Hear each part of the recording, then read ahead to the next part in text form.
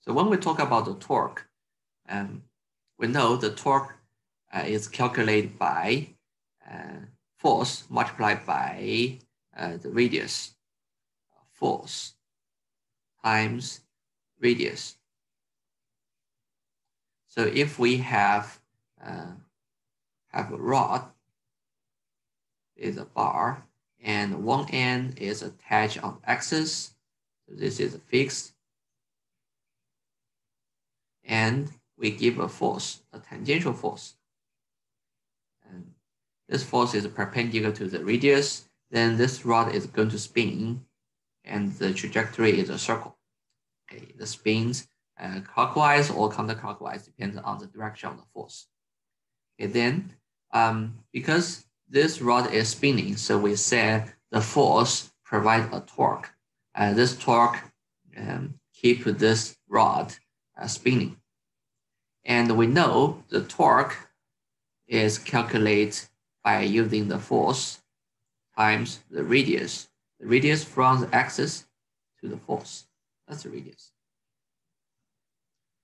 Okay, this is the equation we learned from last class. But there's a question. What if the force is not perpendicular to the radius?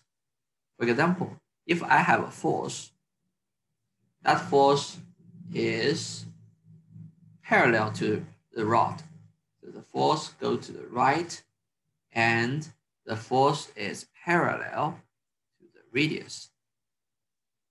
I mean, the parallel means the force is on the horizontal direction, and also the radius is in the horizontal direction. Then you will find that this rod doesn't move. The result is the rod doesn't rotate. Okay, that's the result. That means if the rod doesn't rotate, there's no torque. Torque is 0. So we cannot use this equation. This equation is the case when the force and the radius has a 90 degree in between. The degree, the angle between the force and the radius is 90 degree. But if the angle between the force and the radius is 0 degree or 180 degree, for example, if I push a force to the left, so these two forces, one is pulling, the other is push. Those two forces don't give a torque because they are perpendicular to the radius. So that means we need to multiply by a factor depending on this angle. So if we know the factor, for example, the force times the radius, and we need to time something. That something should be dependent, the angle dependent.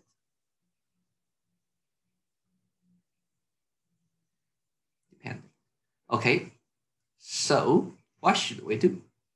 We know when theta equal to 90 degree, this function equal to 1. Okay, the theta function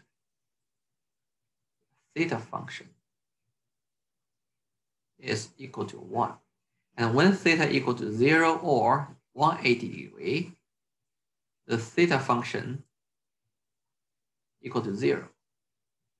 So we need to multiply by a function that gives us those special results. So that function is a sine function. Then we get a torque equal to force times radius times sine theta. Theta is the angle between the force and radius.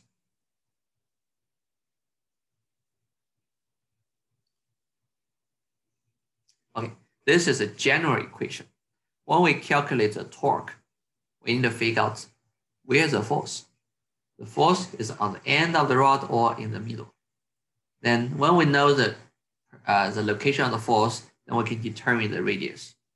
In this case, the radius is the length of the rod.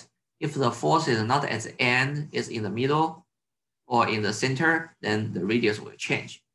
The final thing, we need to figure out the angle between the force and the radius. If they are perpendicular, the theta is 90 degrees, then the sine 90 degrees is 1. But if they are parallel, the angle is 0 degrees, then the sine 0 degrees is 0. Okay. If we compare this equation with the definition of the work, we know the work equal to the force times the distance times cosine theta. The theta is the angle between the force and displacement. And you can find that these two equations are different. So work says if the theta is 90 degrees, then the work is 0. But in the torque, if the theta is 90 degrees, the torque goes to the maximum. And the units are different. For the work, the unit is joule. Okay. But for the torque, the unit is Newton times meter. We don't use joule as a unit. So that's different. Okay.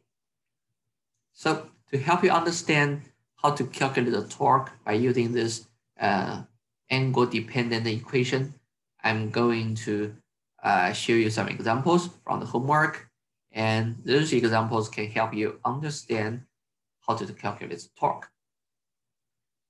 Here, there's a rod. This rod one end of the rod is fixed on the axis. That's point O, and we apply a force on the rod at different position with different angle. Then we're going to calculate the torque. First of all, we know the torque has a magnitude 10 Newton and the length of the rod is 4 meters. Part A. If the angle between the force and the radius is 90 degrees, that's a perfect case. We know the torque equal to the radius times the force times sine theta. In the first part, the R, the radius, is from the axis to the force. Okay, so that's the length of the rod. The radius is 4 meters. And the force is 10 Newton. Angle is 90 degrees.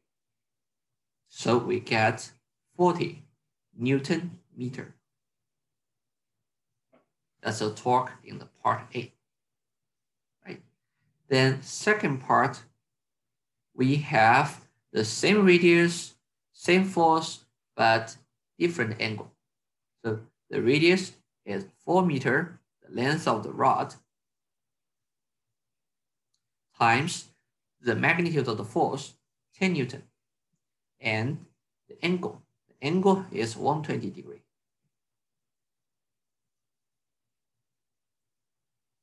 So it doesn't matter where the direction of the radius. You can think the radius goes to the right or goes to the left. Depends on how you define the direction of the radius. It doesn't matter, because if you pick this angle, that's 120 degrees.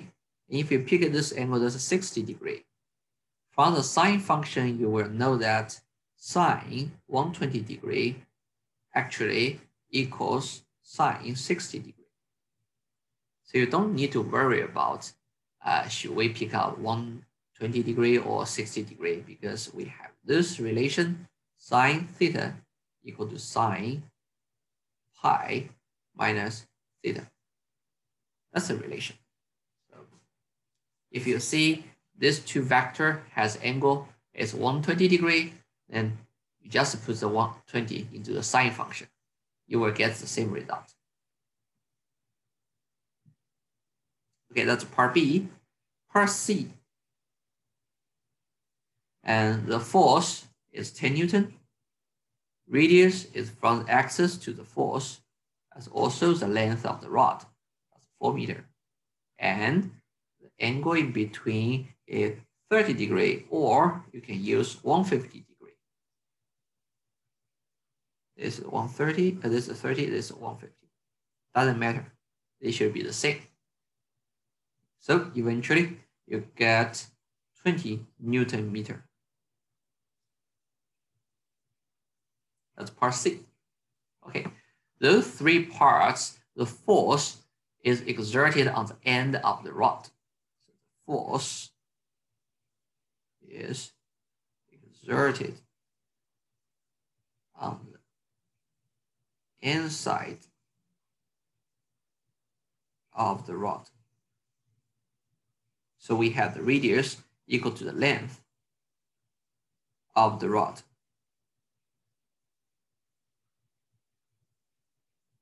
Then, if we go to the part D, you will find the force is not on the end of the rod, it's in the middle, right? For the part D,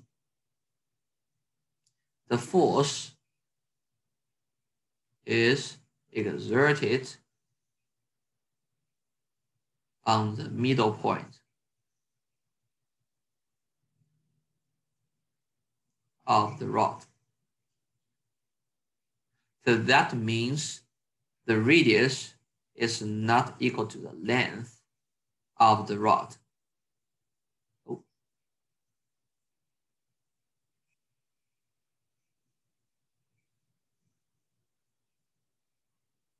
So we have to figure out the radius. The radius is from the axis to the force here. So that's 2 meters.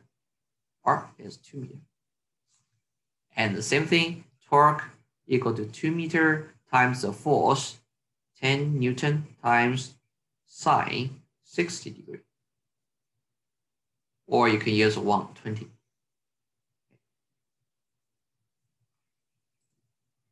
Then after you do the calculation, eventually you should get the result as 17.3 Newton meter.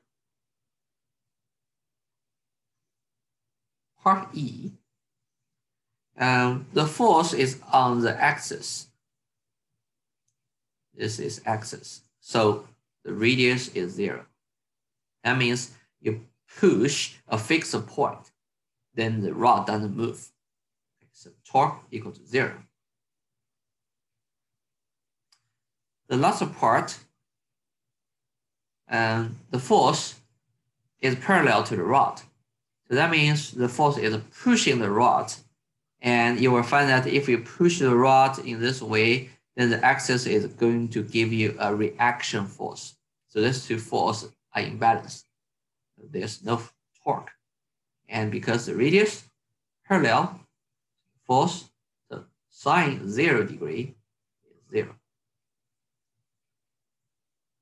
Torque equal to 0. And for both E and F, the rod doesn't rotate.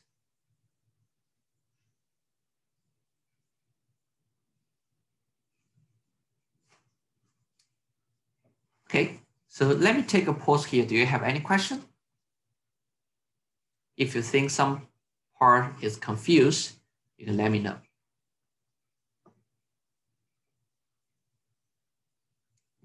Okay, if not, I'm going to move to the next question. There is a surface. On the surface, there is a book.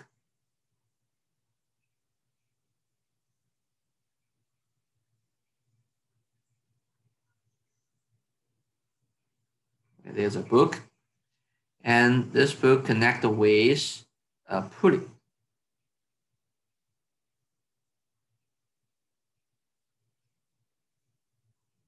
There's a pulley. And on the other side of the cord, there is a counterweight.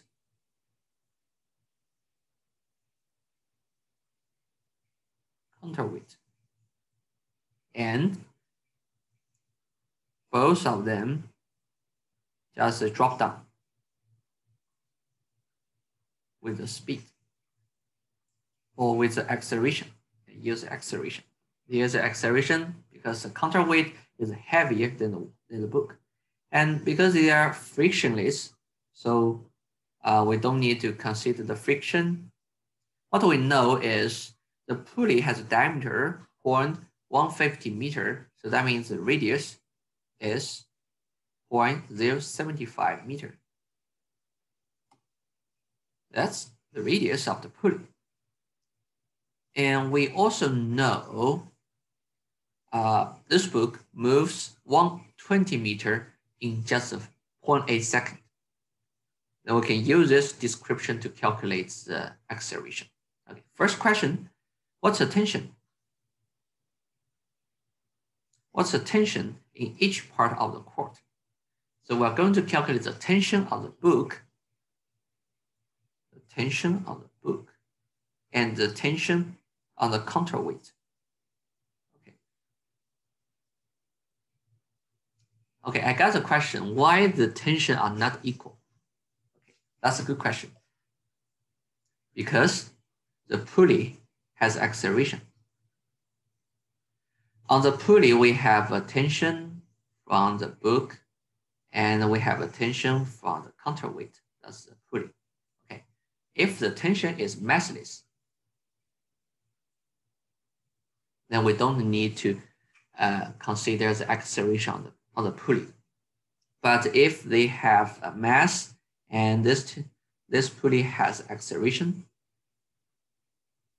then to get the acceleration, there should be a net torque on the pulley.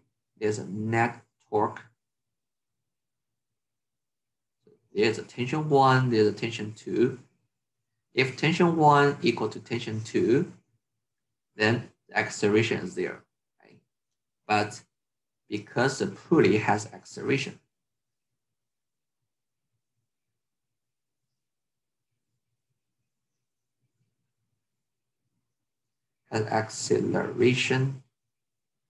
and the pulley has mass,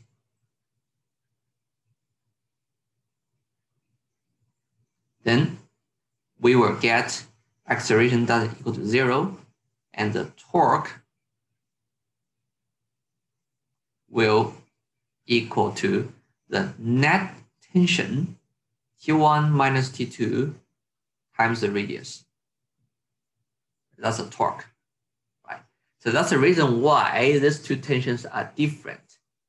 If we have a condition says no mass for the pulley, then we got this guy is equal to 0. So that's the reason why we have acceleration, because tension 1 minus tension 2 is a net force equal to ma.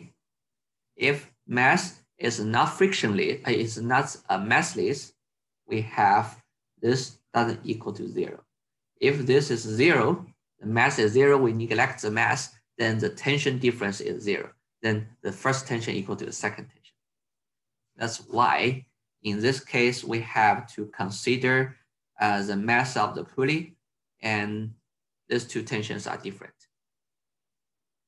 Hope I just explain why these two tensions are different. And okay, let me go back to this question. What's the tension in each part? For the book, we have 3 forces: weight, normal force. In the vertical direction, there's no acceleration, so these 2 forces are balanced. We only have the tension. So the tension on the book equal to ma. Okay?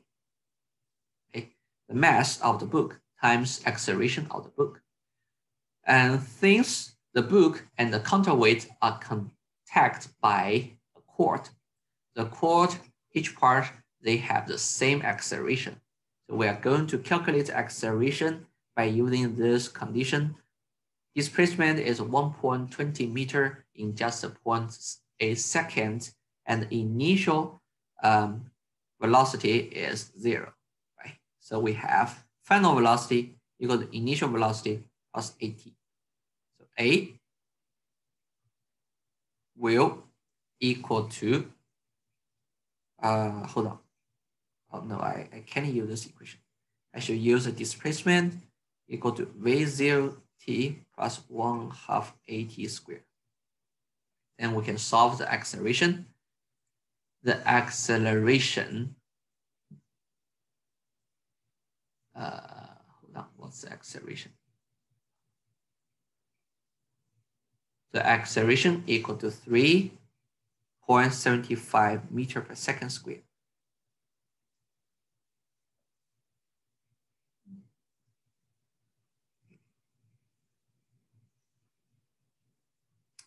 Okay, so that's the acceleration. Then we can calculate the tension.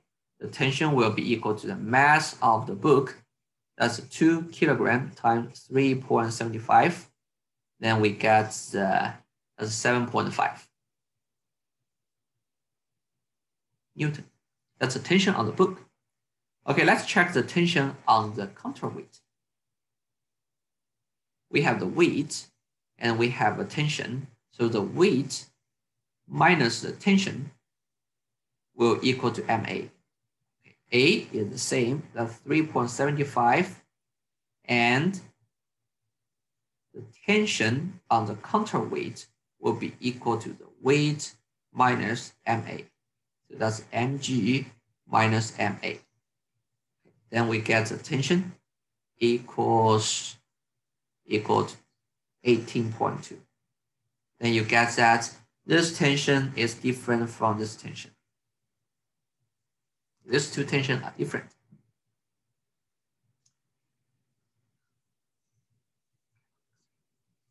Part B.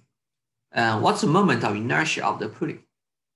To get the moment of inertia, I'm going to go back to this diagram.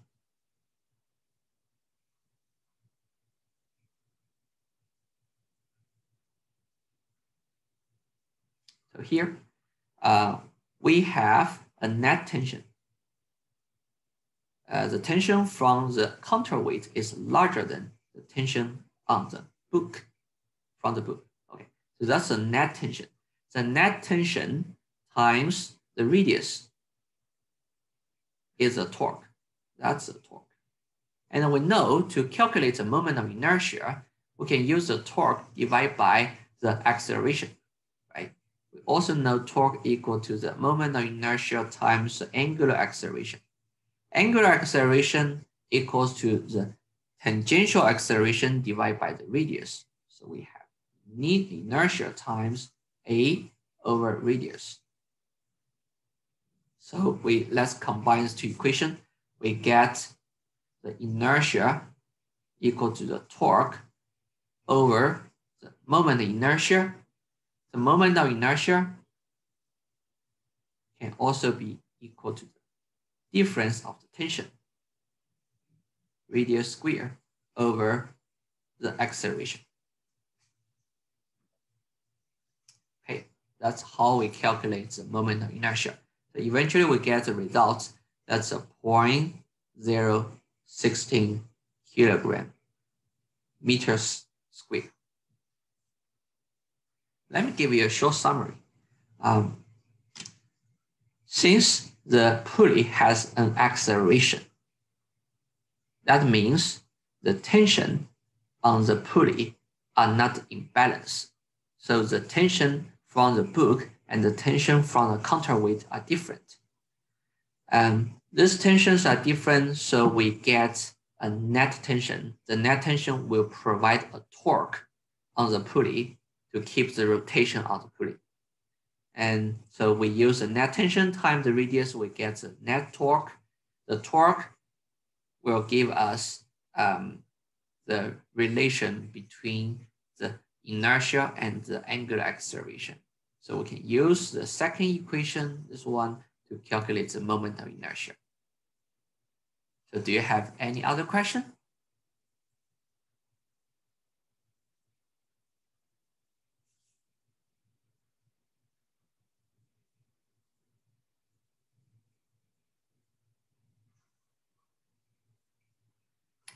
Okay, if there's no question, I'm going to move to the energy and the work part. So we know in the translation, if there is an object under a force and it moves a distance L, then the work done by the force is equal to force times distance and also times a cosine theta. But if we have a rotation, this is axis, center, and there's a string connected with a mass point. The radius r, and the trajectory is a circle. Then we're going to calculate the work if there's a force. If there's a force, and the force is perpendicular to the radius. Let's use a special case. Then we know from the traditional way to calculate the force, the work equal to the force times the distance. If the distance of this curve is L, then the work equal to force times L. But in the circular motion, we know the distance of this curve, the length of this curve could be use the radius times the angular displacement to replace. So we know L equal to R times the theta. Because if we have a circle and we have angle, here we know the radius, the length of this curve is equal to radius times theta. So you can confirm this in the mathematics. So we're going to replace the displacement with R times theta. So work equal to force times R times theta. And we know force times R is a torque.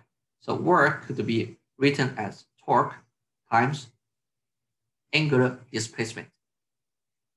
The reason why we want to use this equation, not the force times L, is the force could be changed and the distance could also change. But the torque and the theta is very easy to measure in the circular motion. The L is not easy to measure, and the force is also not easy to measure, but the torque could be get very simple way in the circular motion.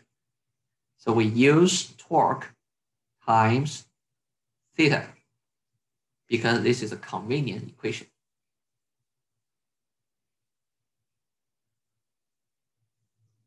Okay, let's talk about the torque for a little bit, because the torque could be measured by using the inertia of the moment times angular acceleration. So these two parameters are very easy to measure in the circular motion. So we use these two to get the torque, then we use the torque multiplied by the angular displacement, then we get the work. We also have another question. How fast does the torque do the work?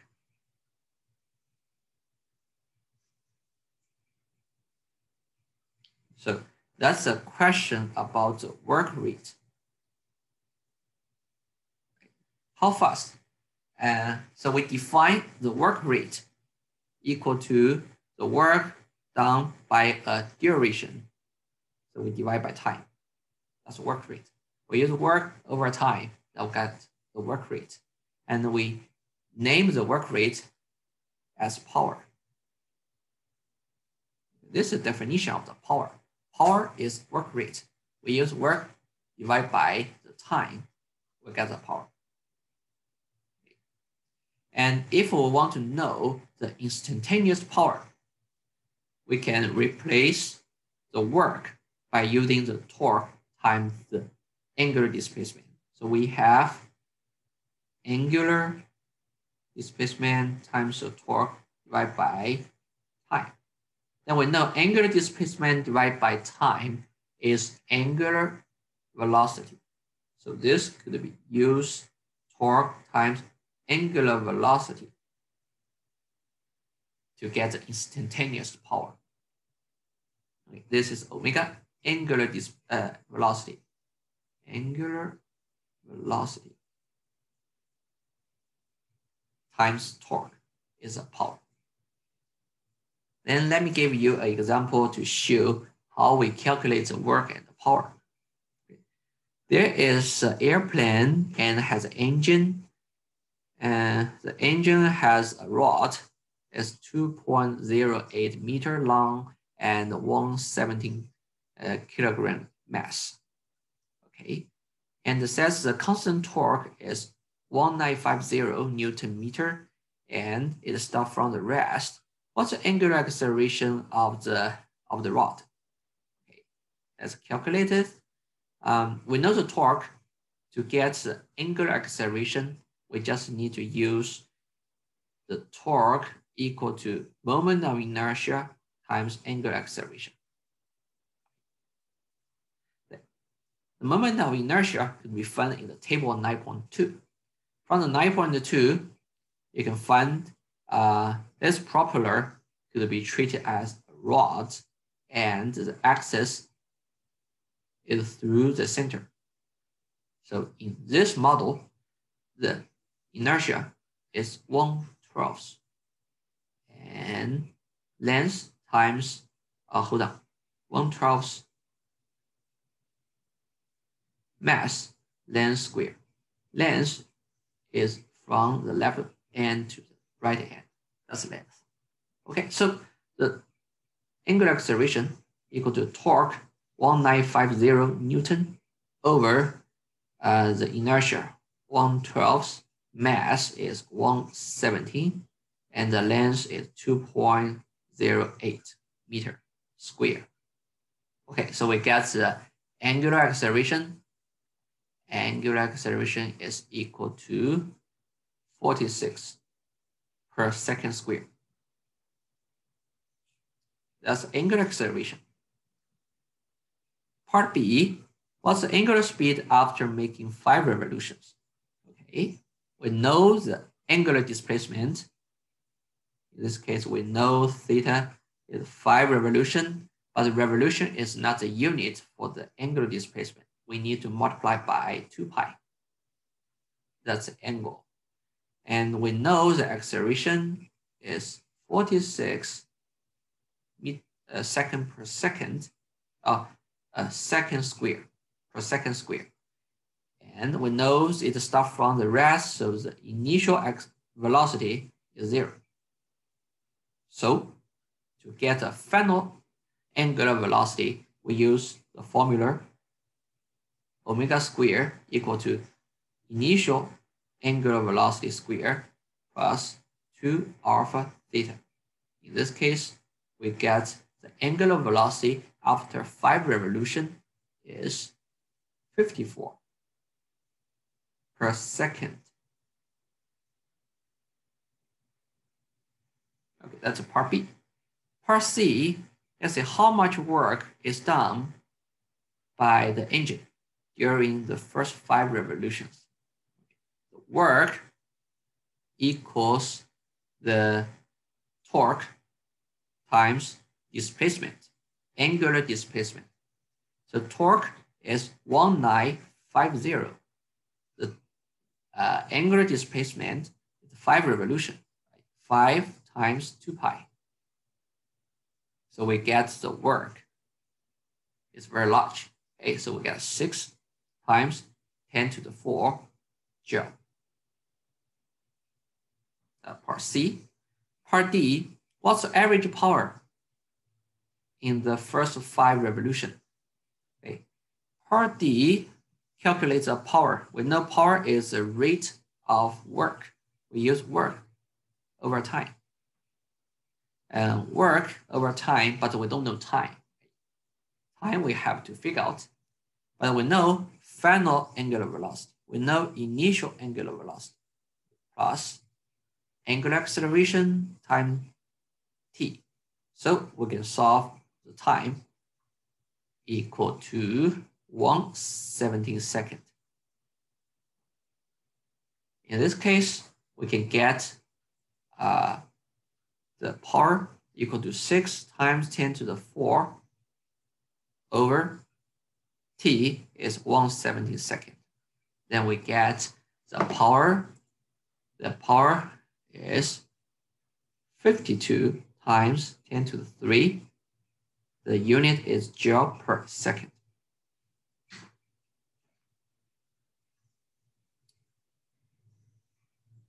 Okay, last one. What's the instantaneous power output of the motor at the moment when the propeller has turned through 5 revolutions? So this is instantaneous. We're going to use the relation power equal to torque times instantaneous angular velocity. Torque, instantaneous angular velocity. Torque is 1950. Instantaneous angular velocity at 5 revolution is this one, 54. So we get instantaneous power at 60 times 10 to the 3 joule per second. And it's obvious. Oh, hold on.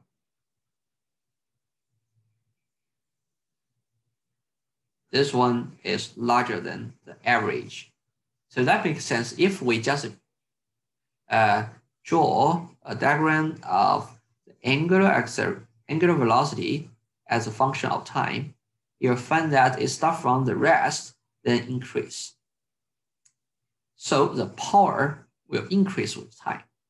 So the average is here. That's the average. And at the 5 revolution, it ends here. That's a 5 revolution. So you find the average is smaller than the 5 revolution.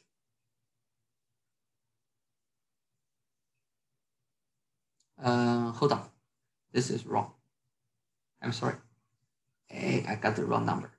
So if I take the calculation, I get this is 105. Okay, that's the correct answer. I just read the wrong number. And so you can find that this is 2 times our average. Hold on. 3. Okay, do you have any other question?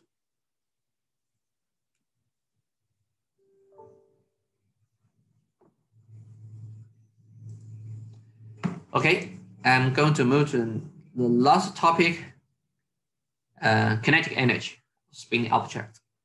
So let's go back to the spinning motion. We have axis here and a string connected with a ball.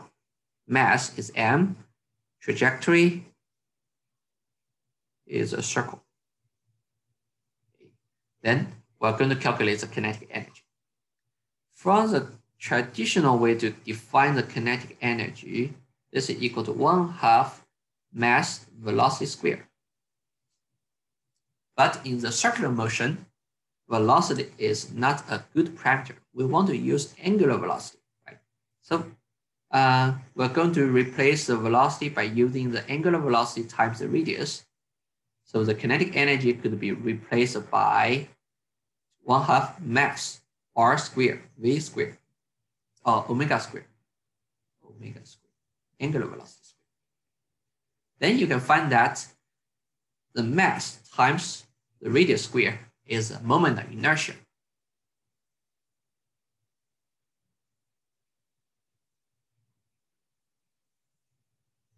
So the kinetic energy has a new way to calculate. That's 1/2 moment of inertia times omega squared. Omega is angular velocity. The reason we want to use this calculation is that if we have a spinning disk, and the disk at different position, the tangential velocity is different. At the center, tangential velocity is 0, but on the edge, the tangential velocity is maximum. So if we just track the tangential velocity as a function of the radius. At the center is 0, then it increases to maximum. But if you just trace the angular velocity as a function of r, the angular velocity is uniform. Any position, the angular velocity is the same, is a constant. Okay, if the angular velocity is constant, then that's a very good parameter for us to do the calculation. Then if we want to know the kinetic energy of this disk, we don't have to do the integration for any part. We calculate the small kinetic energy by using 1/2 mv squared. Then we sum up all the elements. That's very hard. But if the angular velocity is constant, then we can use this parameter to just use one equation. Then we get the total kinetic energy. So that's why we want to use this equation, because omega is uniform. But V is not. Okay, so we have example. There is a cylinder, a pulley, and a box. The box falls down and 2.5 meters. And at first they are released from the rest. And we want to know after it falls 250 meters, what's the velocity of this system? Because there's no friction, right? No friction, so energy conserved. Energy conserved. During this motion, the potential energy decrease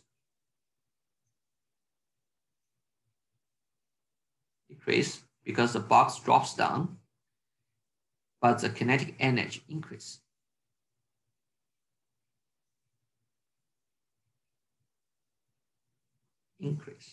So the decreasing potential energy M box G Y displacement, that's the potential energy decreasing during the falling of the box, equal to the increase in kinetic energy. The kinetic energy increasing from 0, so the final kinetic energy will be the kinetic energy of the cylinder, kinetic energy of the pulley, and the kinetic energy of the box. So that's the energy conservation. So let's write down the kinetic energy for each element. For the cylinder, it's a rotation. So cylinder give the kinetic energy 1/2 inertia omega cylinder square. Energy of the pulley equal to 1/2 moment of inertia angular velocity of the pulley square. And for the box is moving downward. So that's the translation. We have energy of the box equal to 1/2 mass V squared. We know the three elements, cylinder, pulley, and box, are connected by a string or a cord. So they share the same velocity. Have the same velocity. So the velocity of cylinder, the tangential velocity of cylinder equal to the tangential velocity of the pulley equal to the moving velocity of the box. And we know the velocity has a relation with angular velocity. That's the angular velocity times the radius. So the energy of the cylinder equal to 1/2 inertia times velocity, tangential velocity, divided by the radius of the cylinder. That's 40 centimeters. The same thing, 1/2 inertia, then velocity over the radius of the pulley square. And that's 20 centimeters. So in this case, we just sum the three parameters. We have mBgy equals 1/2 inertia v over rc squared plus 1/2 v over rp squared plus 1/2 mass v squared. And we just unify all the velocity here. So the velocity is what we are going to solve. And we know the mass of the box. We know the displacement is 2.50 meter. And the inertia could be found in the table. And for the cylinder, the inertia is, how much is the inertia? Let me check. The inertia will be 1/2 mass times the radius squared. Okay, that's the moment of inertia. Okay, so after calculation, we get the velocity is equal to 4.76 meters per second.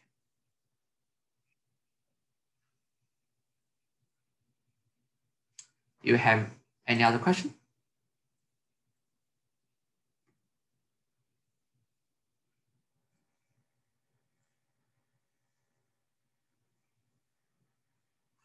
Okay, if you don't have a question, I'm going to stop this class and I will see you on next Tuesday.